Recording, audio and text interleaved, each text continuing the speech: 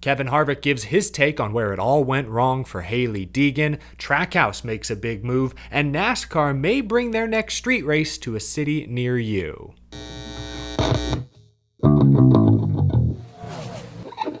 How's it going, y'all? My name is Eric. Welcome to Out of the Groove. We have a very full show today. Pull over a chair, sit back, relax. You're going to want to take it all in. We are going to time travel in today's episode.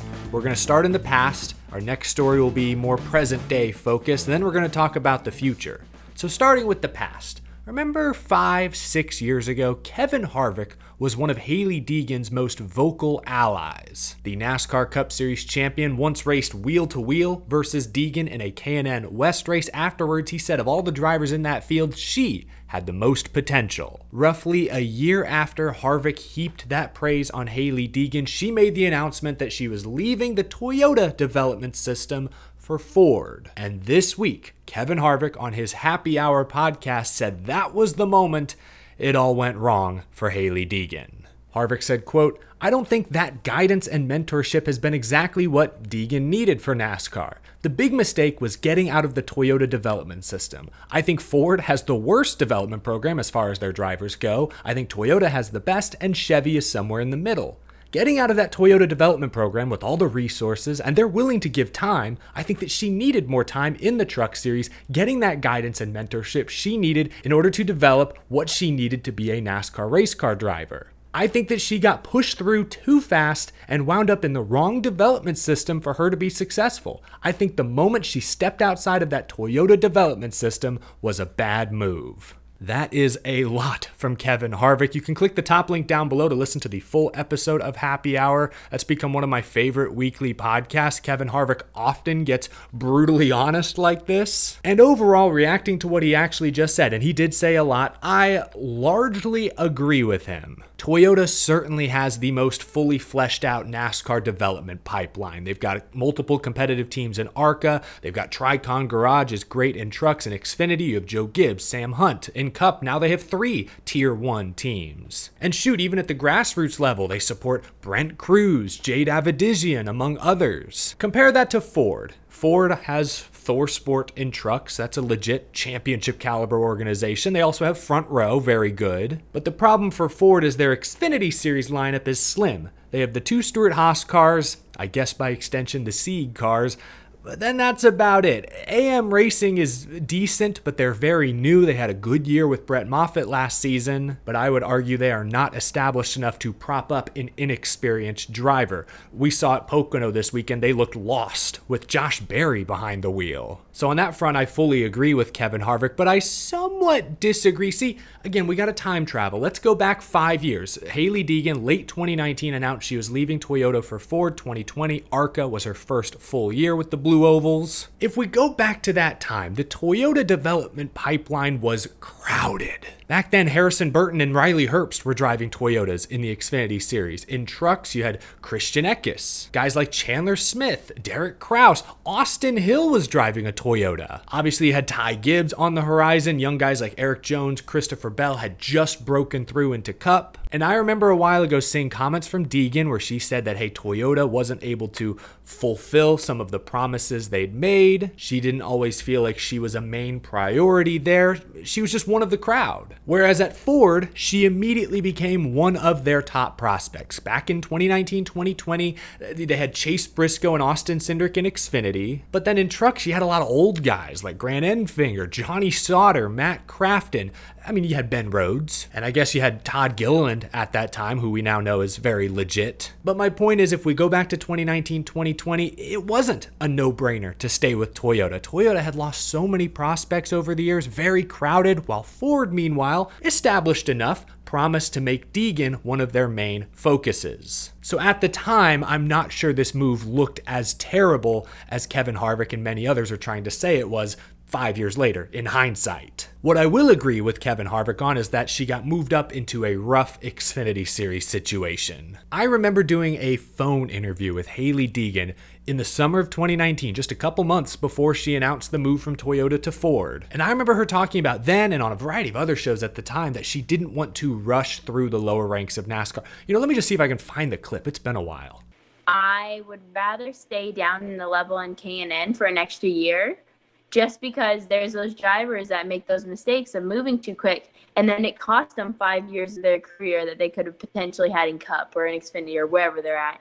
And so I'd rather kind of give up that extra year. Okay, it's going to take me a little bit longer, but in the end, my career is going to be so much better. Harvick says she rushed through the lower ranks. I think in some cases that's true. Like ARCA, she only spent 1 year and didn't win any races. I would have stayed for another season, get a trophy. But then when she got to trucks, first with DGR and then later with ThorSport, those are established quality teams. She spent 3 years in trucks and didn't get any better, statistically speaking. She got a good amount of seat time those 3 years. She was put into a bad Xfinity Series situation. I think we can say that. Like, Hailie Deegan started racing stock cars at 15, 16, 17 years old. That's late in the game compared to most of her peers. She needed to go to an established team that could coach her. That's not AM Racing. AM Racing is decent enough, gets decent support from Ford, but they need an established driver that can show them where they're lacking. So that pairing, Deegan and AM Racing, just did not align. That's why that partnership failed halfway through their first season together. So overall, I do agree with Kevin Harvick's very strong comments. He wrapped up this portion of their podcast by saying it's going to be tough for Hailie Deegan to get another opportunity in NASCAR. I think it's going to be tough to get another chance. That's going to be the hard part. Yeah. Hailie Deegan is racing this weekend in the Speed Tour All-Star Race event at Lime Rock Park. She was also spotted recently at Iowa Speedway during the IndyCar Indy Lights weekend. Not sure what's happening there, if anything. Like I said a couple weeks ago, Hailie Deegan is still young enough and talented enough to develop into a good stock car racer. But even if she doesn't end up at the top level of NASCAR one day, she clearly has the tools to race something and to win in something. I hope she's able to make that happen. Whew, moving on. I told y'all this would be a long episode. So we talked about the past. We flashed back to 2019, 2020. Now let's talk about the present. Big news today. Trackhouse has a new partner.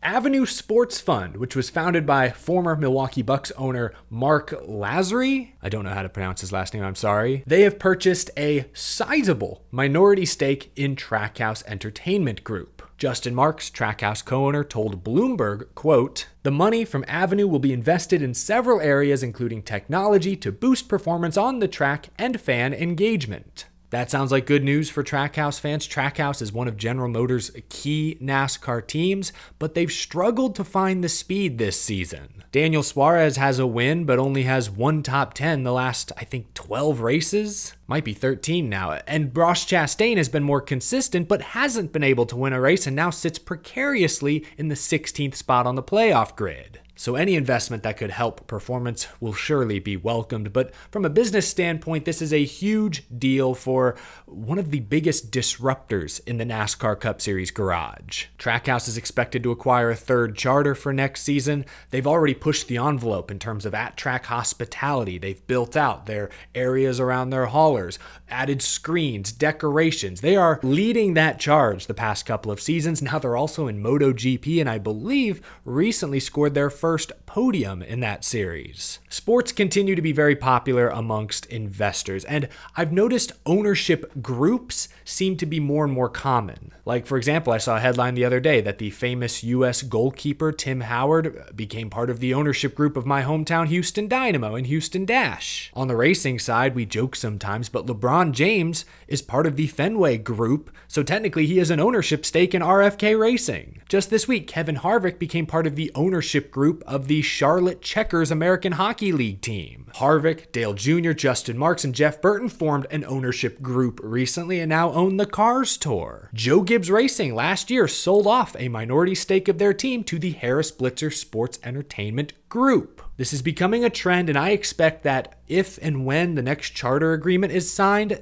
this trend will only continue. And it makes sense because groups naturally have wide-ranging business interests, and NASCAR is appealing because of those B2B crossover marketing opportunities. This is an exciting move for Trackhouse. We'll see if it translates to improved on-track performance this year or next, but I think more than anything, it's indicative of a trend that is only going to continue once the next charter deal presumably gets signed. I would expect more ownership groups to become interested in NASCAR in the coming years. Past, present, now let's talk about the future. Let's start with the immediate future. This weekend, Hendrick Motorsports announced that Kyle Larson will run the Coca-Cola 600 double paint scheme, which is awesome. He's finally going to get to race this scheme in an actual NASCAR event. I think that's awesome. It's a great looking scheme. The orange looks nice. The design looks nice. But at the same time, part of me just wants to forget about that miserable Memorial Day weekend and the turmoil that followed it. So seeing this scheme on track is a cruel reminder of that rough few days. But I am glad Larson is ultimately getting to run this scheme in a NASCAR race. That's cool. I'm sure a lot of fans will love that. But now let's talk distant future. Reporter Adam Stern posted, at Chicago earlier this month, NASCAR hosted officials from other cities in the U.S. interested in hosting a street circuit race in the future, as the property continues to see interest in the concept. Very interesting. I think most folks expect NASCAR to go back to Chicago at least for one more year, but after 2025, it could be wide open.